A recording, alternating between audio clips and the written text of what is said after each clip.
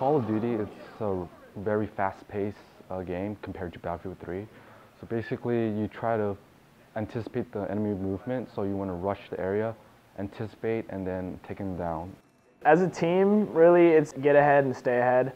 There's a time limit on every round, so the most amount of kills we can get in the beginning, just not fall behind more than a couple kills, and every round will hopefully go our way.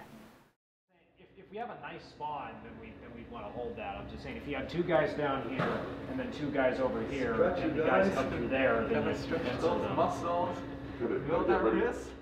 NVIDIA, they reached out to rival schools and asked if we were interested in doing it, and USC is our rival, but for a lot of people who don't play varsity sports, the most you ever get is supporting the teams that play it.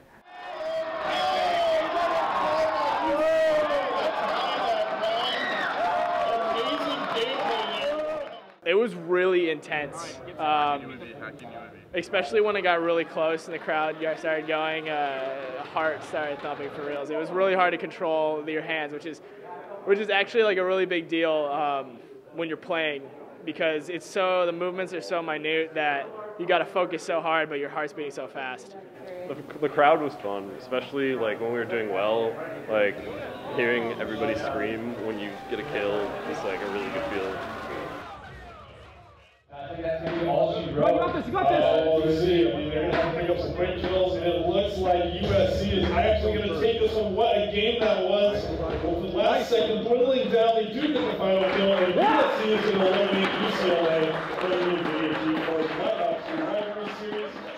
I think a gaming community is a very special community. There's not a whole lot like it. Most gamers actually played sports at a point in their life, and they know what it's like to be on a team and to have to trust people and execute and trash talk a little bit. So it's definitely the same feel, but it's just special that it's through a video game.